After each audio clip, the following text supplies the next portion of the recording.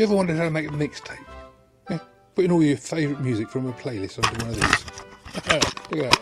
See, it's trying to get out. If you've got one of these and you want to make yourself a mixtape, that's the way to do it.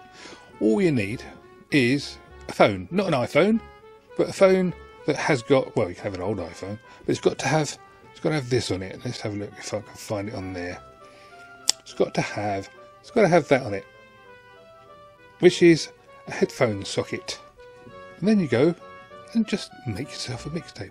I'll show you how. Well, we're assuming you got number 1 and number 2, so now we need the lead. For our purposes, we need this plug here, which is a 3.5mm stereo headphone type plug. And most cassette decks have these, which are called RCA plugs. So we need a 3.5mm to RCA twin stereo lead. And as you can see, they're readily available from Amazon. I'll put a link in the description. And finally, you're going to need a tape to record all this on. So something like this, if it's got a good name on it, BASF or Bush even, or any of those sort of brands, you know you're doing okay. This tape's already been used as a mixtape, as you can see. This is one I got from a charity shop. It's a good tape, but I don't like it. The music's not my choice. The lead we'd need to connect that, which has got these on the back of it, to one of these. Then all you need to do is set up yourself a playlist. The sockets you need are clearly marked line in, and you just plug them in as that is shown there. And the other end goes into the headphone socket. I found out my Spotify playlist for this, and you can see here, it's got 12 minutes worth of audio on it.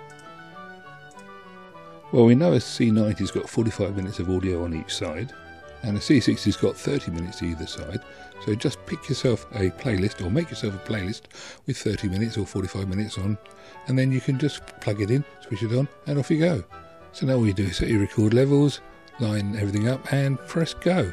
But this is a tip that you might not have realised.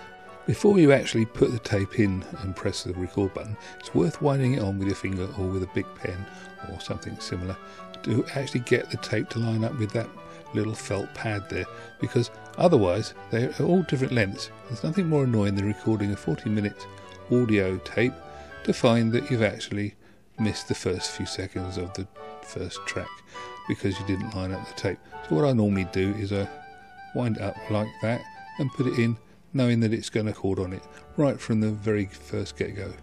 There's another interesting video here, and catch you another time. Bye.